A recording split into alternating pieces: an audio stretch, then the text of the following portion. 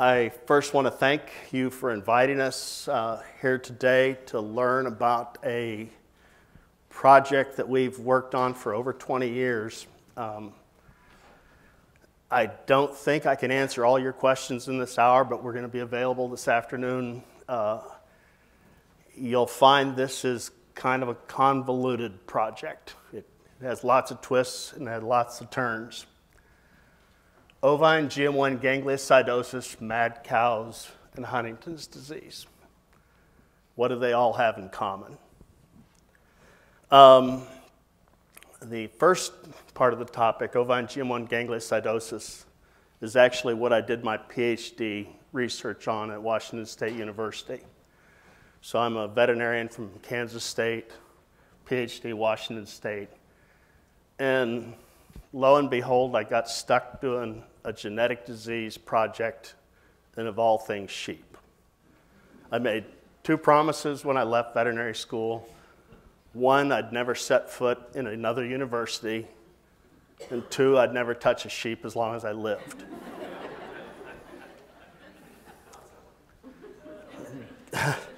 God does have a sense of humor, so.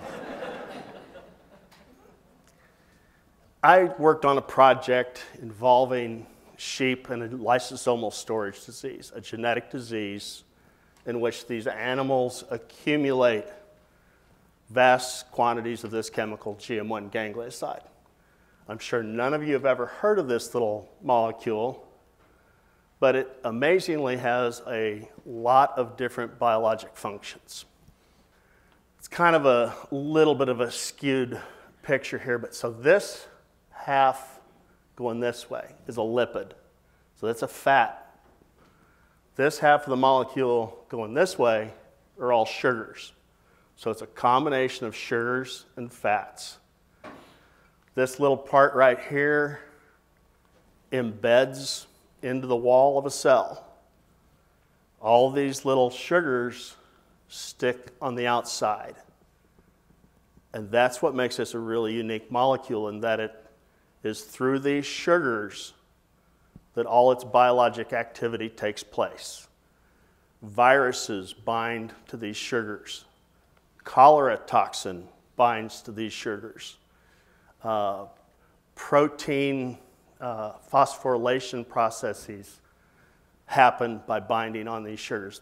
These little sugar molecules are phenomenally active in biologic processes.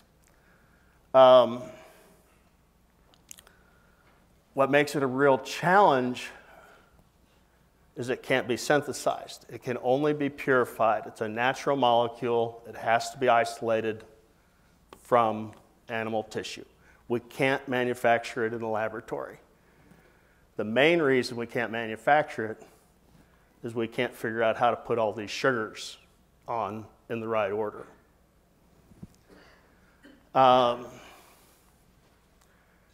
These are what are called glycolipids, so sugar lipids. And it's really kind of lipid biology, a pretty obscure field in science. So there's not a lot of people working in these areas. Essentially, what is a ganglioside? And nobody would be able to tell you. Had anybody ever heard of a ganglioside? All right, Heather, a few. All right. Those that raised your hand, there will be a test a little bit later in the... But amazingly, because of this conformation and the location of this molecule, it has a lot of biologic function. It interacts in providing neuroprotective properties. What it does in the neuroprotective role is it stabilizes, that all those sugars and those lipids stabilize damaged cell membranes. So I'll show you here momentarily studies using GM1 ganglioside in spinal cord injury. That's its mechanism, neuroprotective. Antioxidative properties, stabilizes damaged neurons.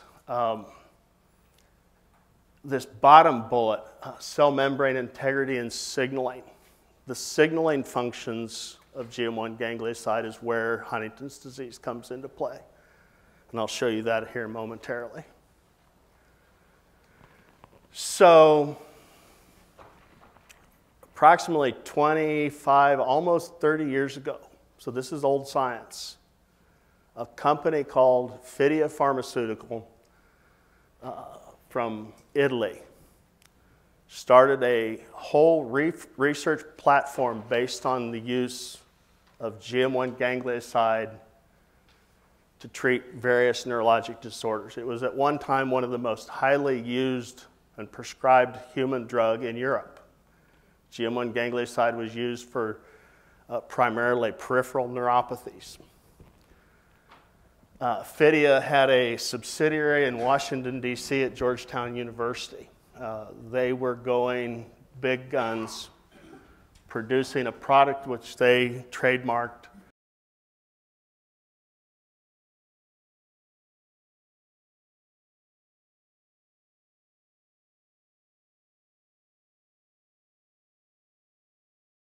Sigen, which is monosialloganglioside GM1. It was produced from slaughterhouse brain material from slaughter plants all over Europe. They have a whole variety of patent portfolios from Alzheimer's to spinal cord injury to Parkinson's, and every manufacturing patent known to man. Matter of fact, GM1 ganglioside is saturated in patents. They've actually developed technology for derivatives of the original GM1 ganglioside that actually have more biologic activity. At one time, Fidia had a spinal cord injury clinical trial going on by Dr. Fred Geisler. They had a Parkinson's clinical trial. These are all human phase 2 clinical trials. Parkinson's disease trial, stroke, Alzheimer's, and coronary artery bypass. Neurologic deficits, post-surgical and coronary artery bypass. Well, this is what happened. So basically, Fidia's GM1 ganglioside portfolio was based solely on bovine brain from slaughterhouses. And in the early 90s, when mad cow disease broke out in England and subsequently was diagnosed across Europe, they basically came to a screeching halt because all of a sudden, unknown raw material, slaughterhouse, if you go buy a semi-load of brain from a slaughterhouse, it's pretty hard to say, that brain came from cow, yellow tag 714. So they lost basically their entire manufacturing capacity to produce GM1 ganglioside because of mad cow disease. Arguably, if mad cow disease had not been diagnosed in Europe, Fidia would have brought to market a treatment for Parkinson's, and ultimately it would be available for Huntington's disease today.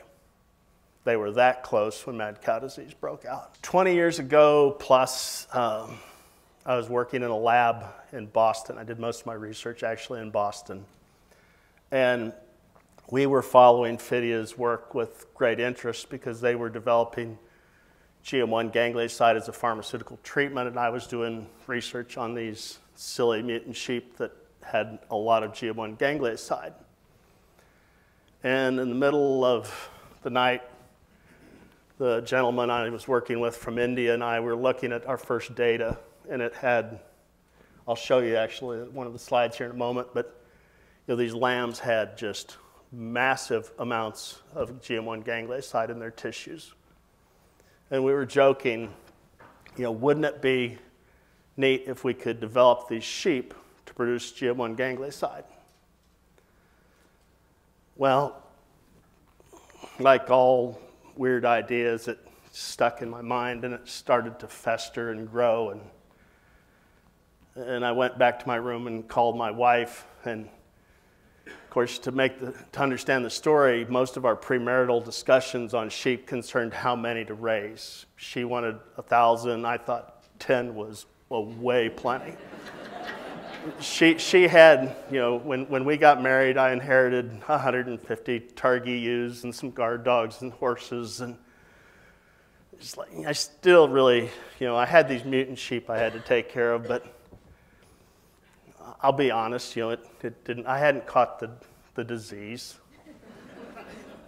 And so I went that night and I called her and asked her how she'd feel about, raising 10,000 sheep. And of course, like most wives, she asked me if I was in the bar calling. So back then, we basically developed this statement to develop a safe and plentiful source of a raw material to produce GM1 ganglioside.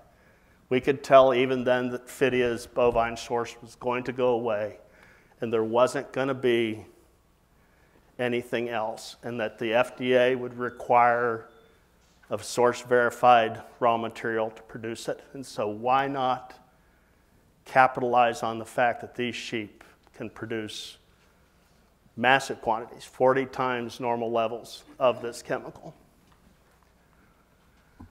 So these animals, ovine GM1 gangliosidosis, like all good genetic diseases started out in suffix. These animals are missing an enzyme, beta-galactosidase, that cuts off this terminal galactose sugar molecule. So basically these lambs are incapable of breaking down GM1 ganglioside. They produce it at normal rates, they just can't break it down. So it accumulates within the cell, and these cells start swelling. It's an autosomal recessive genetic disease. Lambs are normal at birth and progress to end-stage disease probably about 5 months of age. So this disease will kill these lambs. And basically at slaughter, 5 months of age is when we harvest tissues.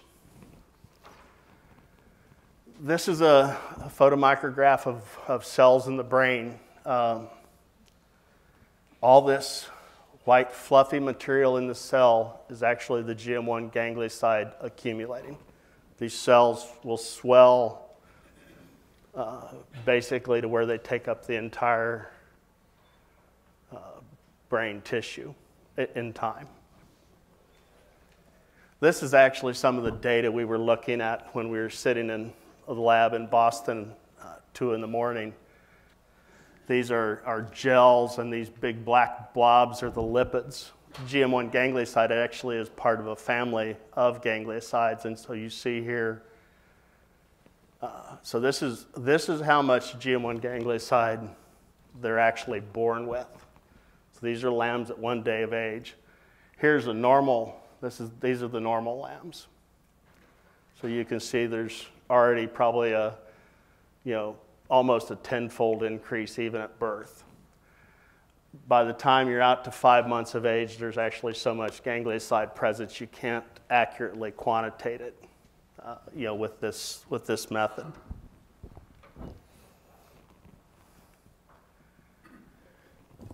We've worked with this for a number of years, as you can already begin to understand. Initially, when Phidia became unable to provide GM1 ganglioside, the researchers that had been involved in these projects started slowly gravitating to us. The first work we did with spinal cord injury and Dr. Fred Geisler. But it's important to realize that with Phidia's demise, due to risks associated with a natural produced GM1 ganglioside, pharmaceutical companies were not real anxious to jump right back into GM1 ganglioside just because some guy in South Dakota said he had some sheep that could produce it. There was a great fear over a natural produced product. We did eventually start working with a group Jay Schneider had put together for Parkinson's disease. The pharmaceutical industry, the money that supports the pharmaceutical industry is an extremely complex organization. Amazingly, this will come as a great shock to everyone in this room, but pharmaceutical companies aren't necessarily interested in your health welfare. I know that's shocking. Venture capital companies aren't necessarily interested in the public welfare either. As we learned, there apparently is some financial motivation behind both of these entities. The Parkinson's group basically, they had designs of taking and packaging our technology, our project, and selling it to the next highest bidder. We felt strongly that this treatment needed to come to clinical trials and that we were not selling anything until clinical trials started. And so basically we parted ways. The reality, Parkinson's, and I met a lot of Parkinson's patients. This is the only drug in Parkinson's clinical trial history that's actually been shown to modify clinical progression of Parkinson's disease. But the challenge, as you sheep producers should know, there's 1 million Parkinson's patients. And the best case scenario is we've got to raise probably 1 lamb per patient per year. So to jump from where we are to 1 million lambs is a fairly substantial hurdle.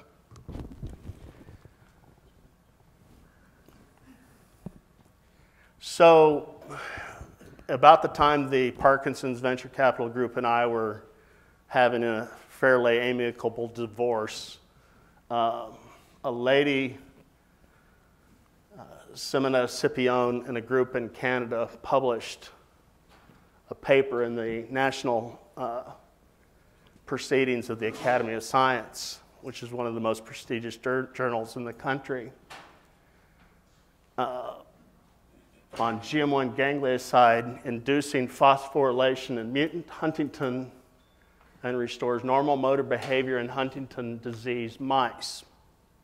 Long title, but basically what this investigator showed that is if you treat these transgenic mice with Huntington's disease with GM1 ganglioside, and she was treating it directly into the brain, she could actually reverse the motor, the clinical signs of Huntington's disease. So these are mice that were going to die, 6 weeks of treatment, they're clinically normal. So this actually came out the week I was flying to meet with the Parkinson's people. And I knew then that we were supposed to be working on Huntington's disease. Huntington's, as Heather and Mike, it's a brutal disease. I knew it was a genetic disease. I had this passing understanding of it, but I did not understand it at all in any detail. 30,000 people are symptomatic with Huntington's disease. 75,000 people are probably carrying the gene. Has a 10 to 15 years preclinical phase, cognitive, motor function. It's amazing if you look, I don't have time to present a lot of the data on Huntington's, but you look at the brain, even when they're clinically normal, the brain is slowly being destroyed in these patients. As Heather pointed out, the long-term care, the decline, it's a brutal disease. There's a juvenile form of Huntington's disease that affects younger patients. A good friend of ours, good family, their daughter's 23 years old, suffering with juvenile Huntington's disease. She has a 3-year-old daughter 50% at risk, and she won't make it probably another 3 or 4 years.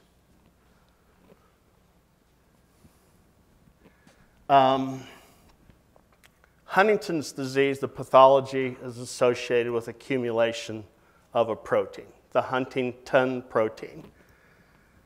The Huntington protein has what's referred to as CAG repeats. So these are just nucleic acid repeats on the end of the gene. Cysteine, adenine, guanine, one right after the other. And the more repeats of that triplex, the more severe the disease is. So treatments are designed and are being sought that somehow make this mutant protein go away. In Alzheimer's, the mutant protein's alpha-beta amyloid. In Parkinson's, it's senilin. All these diseases have these commonalities of bad proteins accumulating.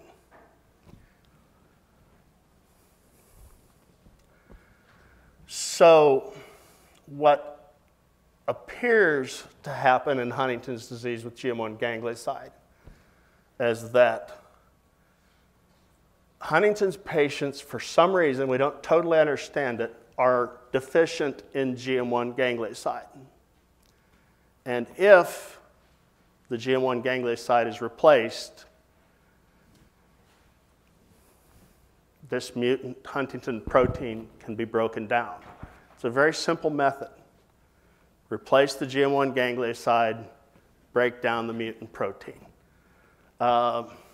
The actual mechanism itself is a little bit more complicated. But the reality is if you treat mice with Huntington's disease, and we've done this with our ovine product, within actually as short as 2 weeks, the mutant Huntington protein is decreased by 50%. 2 weeks. So it's a direct action.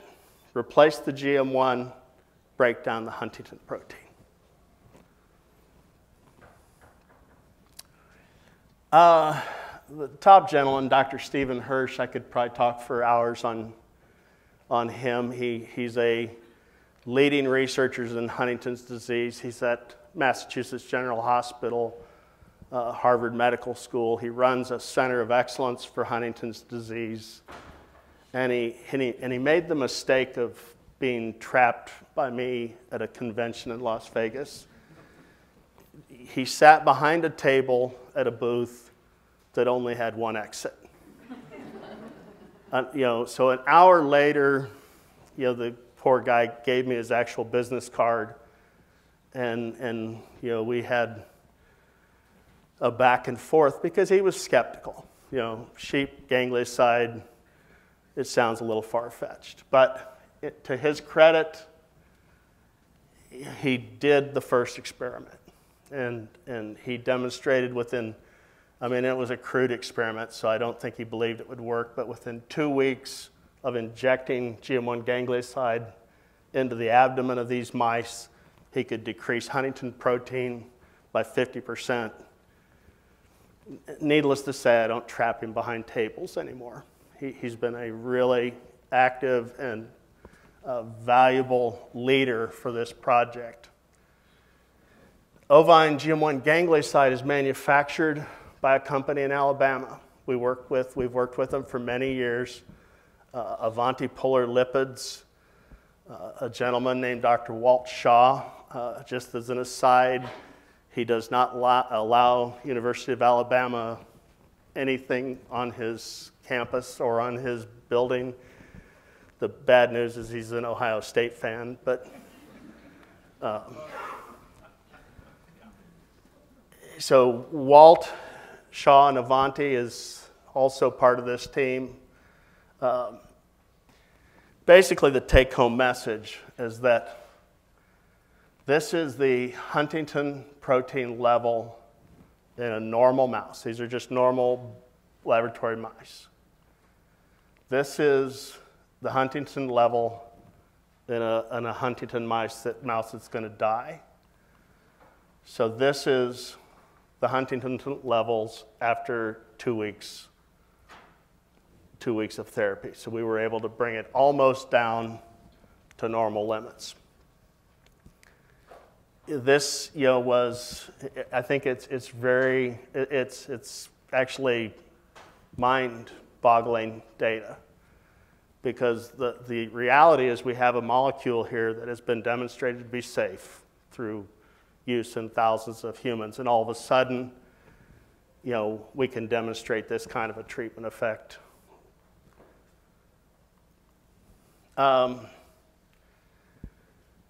The problem with GM1 ganglioside has always been delivery. The Italians, bless their heart, always took the easy way out. They threw phenomenal parties, but when it came to science, they always took compromise. So they developed a platform based on subcutaneous injection. When you inject GM1 ganglioside in the butt, it is a long way to the brain. That being said, some people's butts are closer to the brains than others, but it's still a long way to the brain. So we have developed a different platform. We're developing an intranasal drug application, hopefully, and we've actually demonstrated that essentially the same results delivering the ganglioside intranasally. Ideally, delivering it directly to the brain is still the most promising, especially for those patients where we need to reverse clinical signs. Dr. Hirsch, and he knows what he's talking about. He said, there's a lot of extra problems and headaches that come with putting a catheter in people's brains and injecting a drug that way. But the reality is we may ultimately end up there for clinical patients. Medtronics over in the cities produces a little pump. The GM1 ganglioside is delivered through a catheter to the middle of the brain. Patients probably wouldn't even know they're being treated. So, is anybody sitting there asking why the heck hasn't this happened already yet? Well, I've gave you several hints. This probably will come as a shock to you, but Big Pharma really doesn't like sheep. And even more importantly, Big Pharma doesn't particularly like sheep producers. They want projects that can be controlled from start to finish, if it can be synthesized in the laboratory on a stainless steel bench. That is what they're interested in. Venture capital companies who invest in these projects want intellectual property. They want patents. I've already told you that part of our problem is this is not new technology. GM1 ganglioside has been around for almost, it's going on 30 years. So the federal government has become our focus on trying to get funding to push this forward, at least in the clinical realm. An outfit called NIH NCATS, National Center for Advancement of Translation Science, has a program called TREND. And we applied to this organization, and it was a laborious process, many steps of review. And at the end of the day, they said they loved the science. The science was very strong and compelling. But lo and behold, somebody had Googled the sheep industry. And it must have found the slide Mike showed about lamb consumption. But basically, they had concluded that the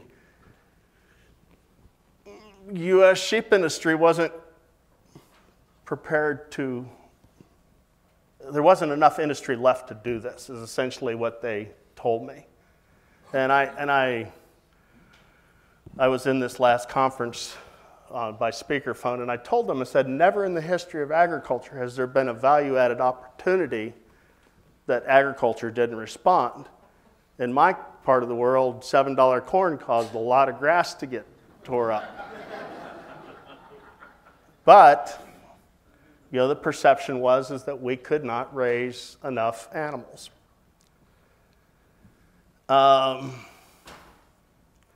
We're going back to these people. We've actually got the paperwork again, and I think we have since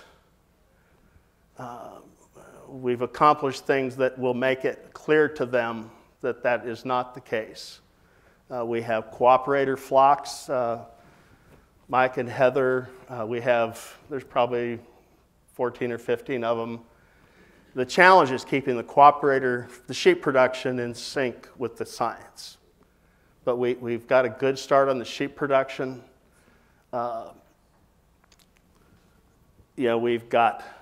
Finally we've been recognized by the sheep industry.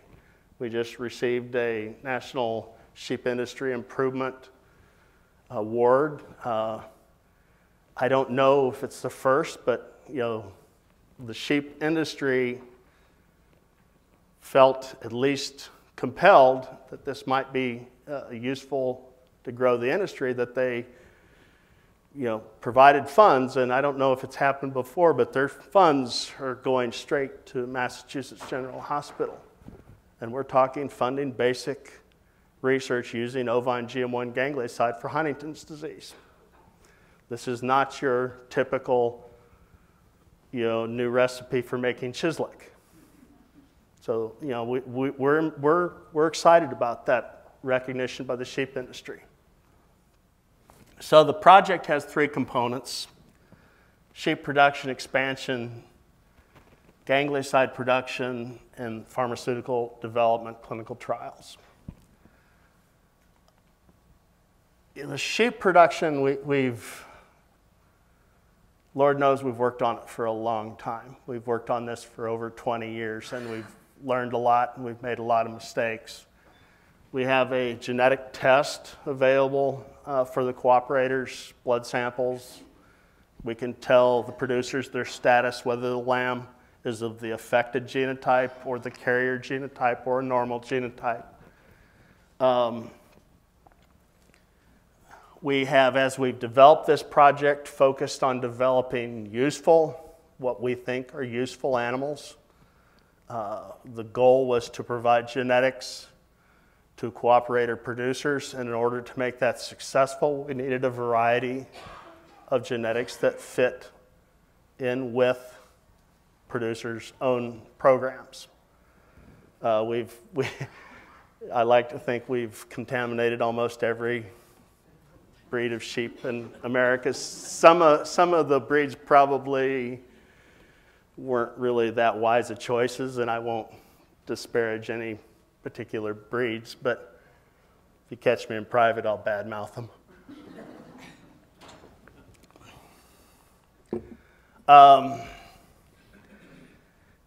I'm guessing somebody in the room noticed that it was mad cow disease that put Fidia out of business, and we have a little thing lurking in the background called scrapie. Pretty much all the genetic basis of all these foundation flocks are all export monitored, scrapie-free. The reality is we have been to the FDA. We've submitted what is referred to as a pre-investigational new drug application. And of course, one of the first questions that we wanted the FDA to answer was, okay, there was this little mess up with cow brains. Can we use ovine GM1 gangliosidosis tissue sheep brains to replace that? And amazingly, they had no problem with what we have set up. The animals in this system will be source verified, called an ear tag, scrapie monitored throughout the system. The advantages we have as sheep producers producing these animals is, one, they're harvested at 5 months of age. which is essentially a negligible risk for scrapie. So we have this dialogue going with FDA. We don't know exactly what the final program will look like. How many are enrolled in the scrapie program?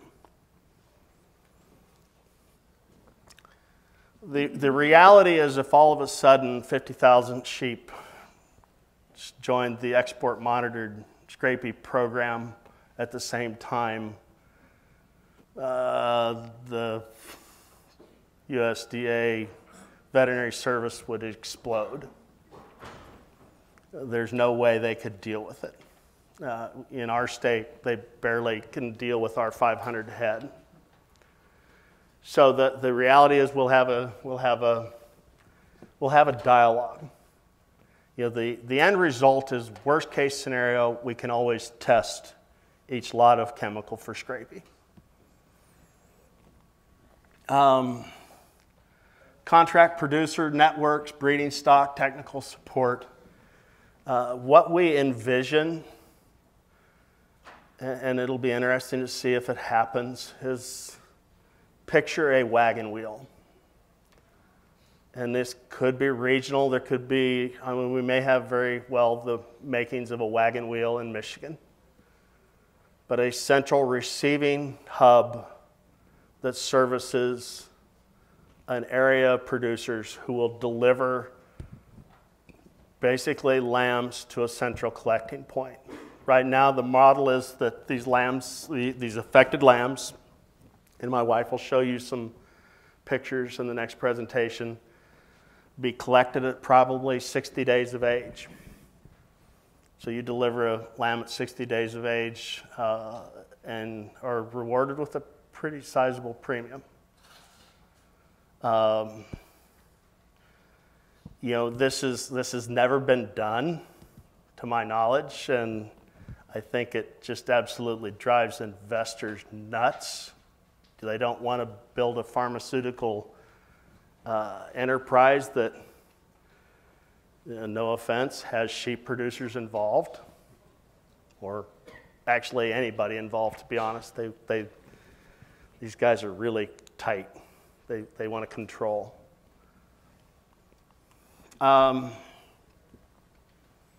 Ganglioside production occurs at Avanti. Avanti has been absolutely critical in this project. Avanti, Polar Lipids, Walter Shaw are the experts in the world in lipid production. They are basically solidly on board to do the ganglioside project into clinical trials. The clinical trials, Dr. Hirsch is spearheading these efforts. Huntington's disease is what is referred to as an orphan disease, and so there are advantages to an orphan disease.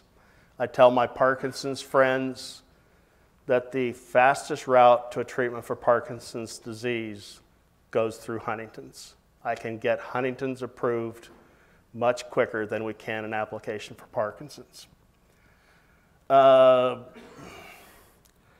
This strategic partner, that's kind of code for people with money. This has been a little bit eye-opening to me, but it costs phenomenal amounts of money to get these things done. GM1 ganglioside has been injected into thousands, hundreds of thousands of people, and yet because we're switching from a cow molecule to a sheep molecule, the molecule is the exact same. We have to redo all the safety data, and the price tag is $800,000, $750,000 to $800,000, and it takes like 60 days. That's almost as much as sheep producers make. We have the raw material on hand. We've worked at this for a long time. Luckily, GM1 ganglioside is a very stable molecule. So we have banks of frozen tissue for ganglioside production.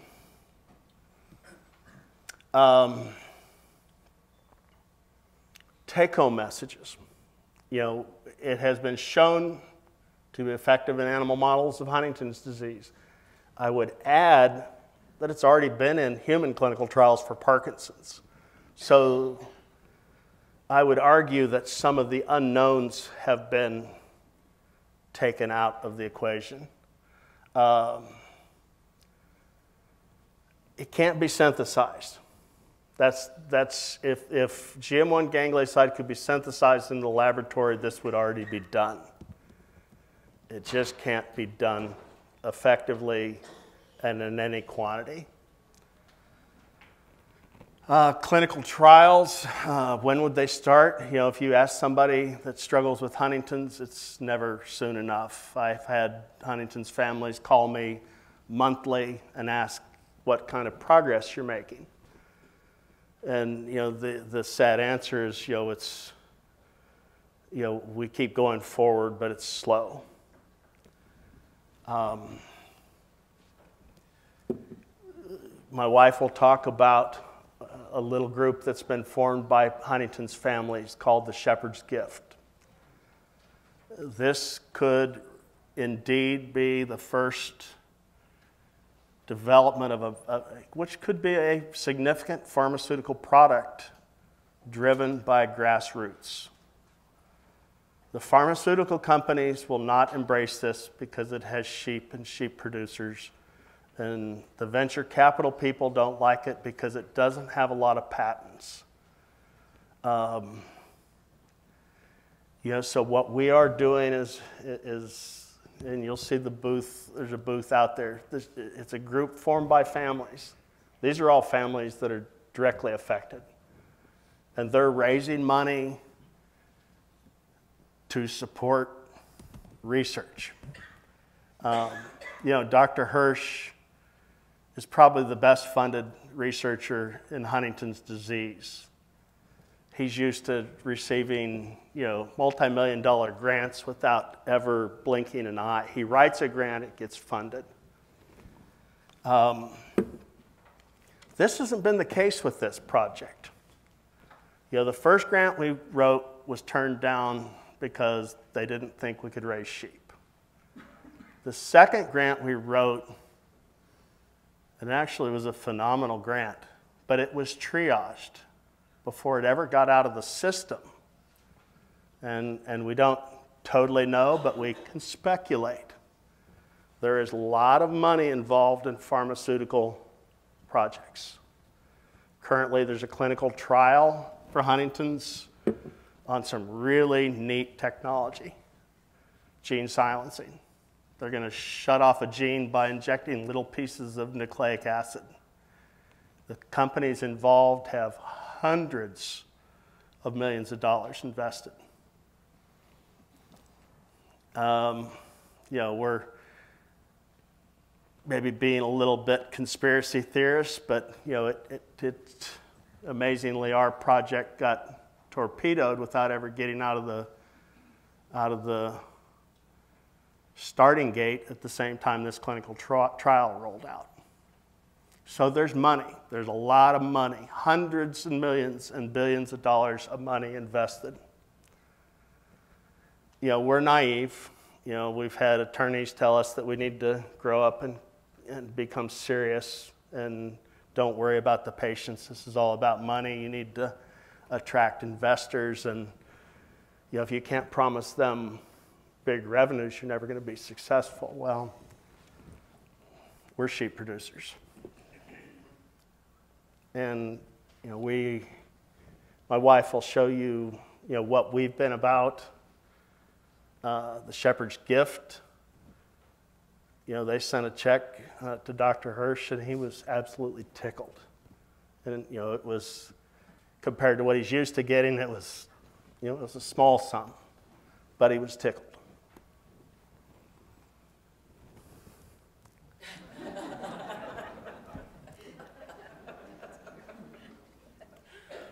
Questions? Go ahead. From your pre-IND meeting, they weren't too concerned about your source material if you could screen, which you are. What were their concerns? Usually they will make recommendations. What did they recommend besides the manufacturing side? The pre-IND document was actually, you must be familiar with them. The way these processes work is you ask, and this is all new to me, you ask the agency. It's not like it's like the agency. It sounds mysterious, but you ask them questions. And so the first question, essentially paraphrased, is ovine GM1 ganglioside, or gangliosidosis GM1 ganglioside acceptable for the production, da-da-da-da-da. And, basically they said, we agree with the following provisions. And of course, the following provisions are what you're really wanting. And we knew that. The following provisions with the sheep source was that it's all intuitive stuff. You need to collect the material, harvest the sheep in a inspectable facility. Well, we knew that. It needs to be, they really weren't actually even that picky about it. So at the end of the day, the concerns they raised were, just to be blunt, they had no concerns with the sheep. They wanted to make sure the tissues were slaughtered in an inspected facility. They had some questions about manufacturing. So if you're claiming a 3-year stability, well, guess what? You got to do 3 years worth of stability data. So these were, at the end of the day, we were pleased because there really wasn't any response from the FDA that said, you guys are nuts. And so, the take-home message was, okay, we're in good shape. The FDA didn't have any major concerns. The raw material was our big concern. We did kind of get burned, and actually we knew we would get, I knew we would get burned. But Dr. Hirsch, bless his heart, there is an ocean of data on bovine GM1. All this human clinical trial data, all the safety data, manufacturing data. I mean, it's, go type GM1 ganglioside into Medline. There is an ocean of data out there. So Dr. Hirsch, bless his heart, said, let's just see if we can convince the FDA that we can use some of this data. And, I guess your government tax dollars are hard at work because the FDA does know the difference between a cow and a sheep. They said, no, that's a sheep. These were cows. And so that creates the problem for us that we have to go back and redo the bovine data. The good news is it's a pretty well spelled out plan how to do it. The bad news is it all costs money. Yeah. Do you have an estimate of the capitalization required to take you through phase 2? Phase 2 capitalization. He's got those questions. What I can give you, phase 2, when you go through phase 2 starts, if those of you that aren't familiar with the way clinical trials work, phase 1, 2, and 3. Phase 1 is basically a human safety study. Phase 2 is when you actually go into probably a double blind, although in Huntington's disease they rarely use blind studies. I can tell you that we have put together the figures to go through phase 1. And we're talking in that probably $1.5 to $2 million, depending on, and actually, it sounds like a lot of money, but actually $2 million in pharmaceuticals is chump change. Pharmaceutical companies have that in their coffee fund. So, Dr. Hirsch thinks $2 million will get us into phase 1 at Mass General. Phase 2, he's speculating it'll go up to probably, $5 million to $7 million, depending on. The reality is we've got that safety piece.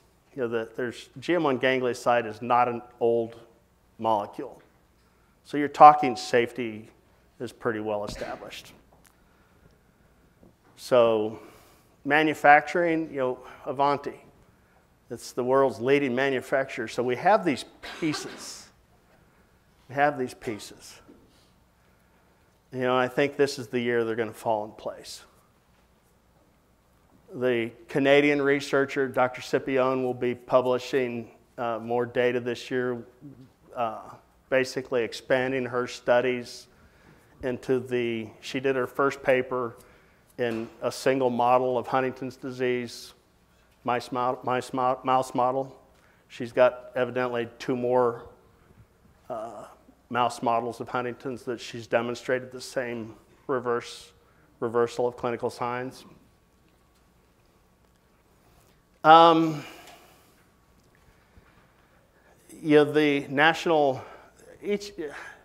diseases have organizations.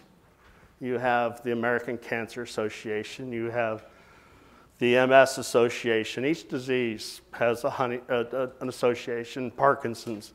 Huntington's is no different. Huntington's Disease Society of America. It's a tremendous organization, especially with patient support. But their challenge is so very little of their money actually can go to research. And so they are, as they like to tell me, they're cheering for us on the sidelines. There's really not much they can do. Huntington's, like many diseases, are adopted by pharmaceutical companies. And there is a lot of money at play. Somebody back there, yes? What's the difference between Huntington's and Lou Gehrig's disease? Lou Gehrig's is ALS. I can't really go down the long list of differences. The main big difference is Huntington's. A lot of these share similar features, but Huntington's is purely a genetic disease. I kind of alluded to earlier that even in Alzheimer's and in Parkinson's and Huntington's, they're called misfolded protein diseases. Something's accumulating that's causing the cells to die. And Huntington's is the Huntington protein. And our strategy is to try to make that Huntington protein go away. And we feel that GM1 ganglioside's been demonstrated to do that. Yes? When you were talking about scraping and getting it in tissues and so going up to being a problem, Right. it seems to me that you would just affect the end product. Is that true? So the question was back to scraping.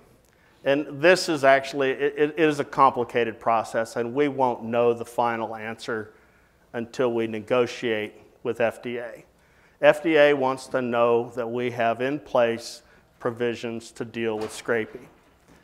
We have, those you involved know that RR genetics at 171. Every ram, breeding ram, is an RR at 171.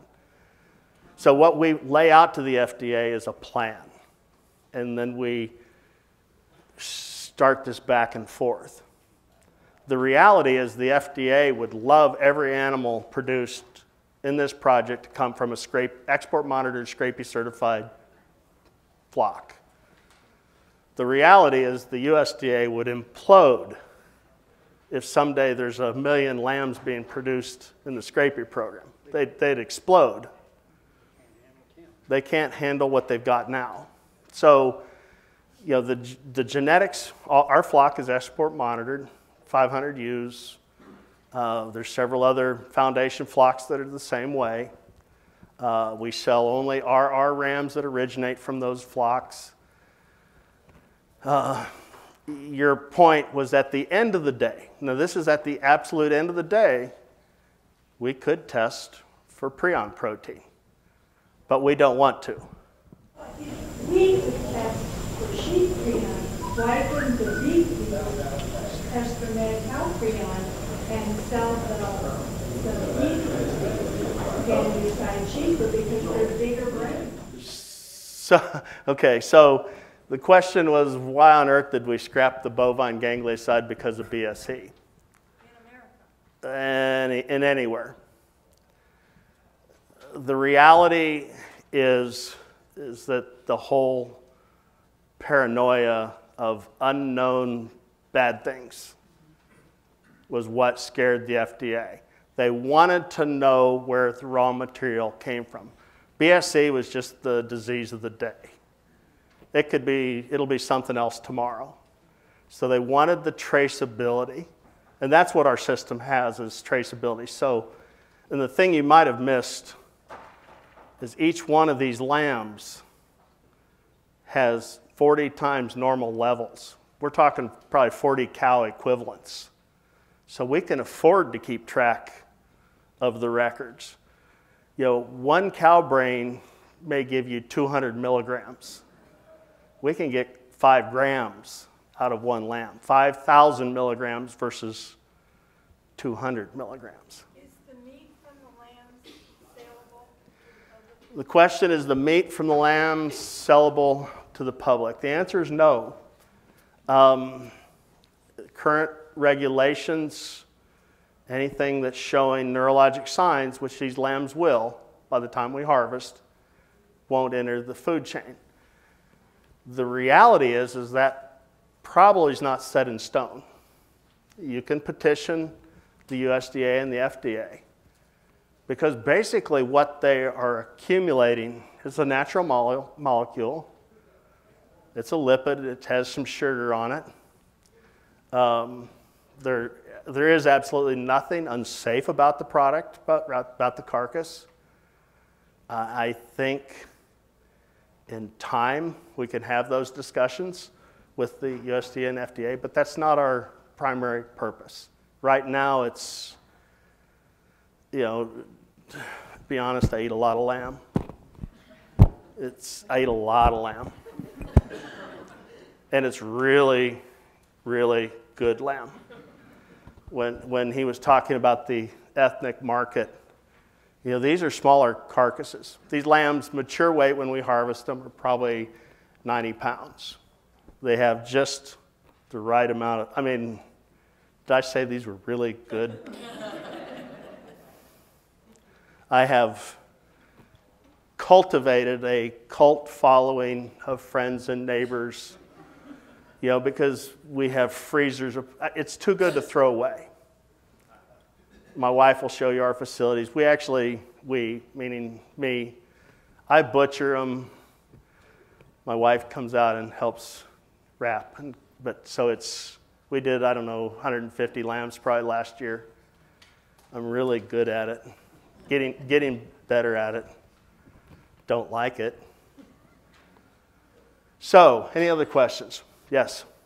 For Huntington's What's got the people are raising hands and one more. All right. For a Huntington's patient, would this be a one-time treatment or is this ongoing? The question is, for a Huntington's patient, is this a treatment or a cure? This is strictly a treatment. Okay, but is it a one-time or would it be like? It would be a miracle if it was, but this is the analogy will be a lot like insulin for a diabetic. They need that GM1 ganglioside replaced in order to process that mutant protein. And GM1 ganglioside doesn't hang around. You inject it in the, through the nose, and most of it will be gone in 20 hours. We're going to have to cut. There's a chance to talk, to meet with you. 3 something, yeah. And I'll be here all weekend. I appreciate everyone's attention. Thank you. Most of the things my wife will say about me coming up aren't true. Just FYI. Okay. Thank you.